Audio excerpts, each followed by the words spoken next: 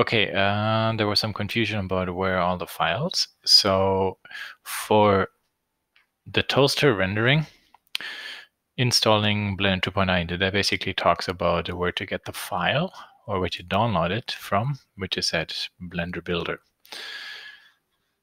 And that is this address, as shown inside this particular video. Now, for the toaster, because it starts actually with a fusion model, this one.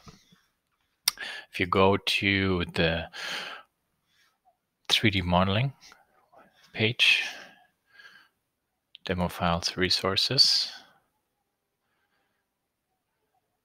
and come on, Google, can't be that difficult. And then we go to industrial design. There's Toaster KitchenAid, and here are all the files. That is the file you will download. And then we can fire up Fusion, go open, click open from computer, downloads, open, and there we are. That's it.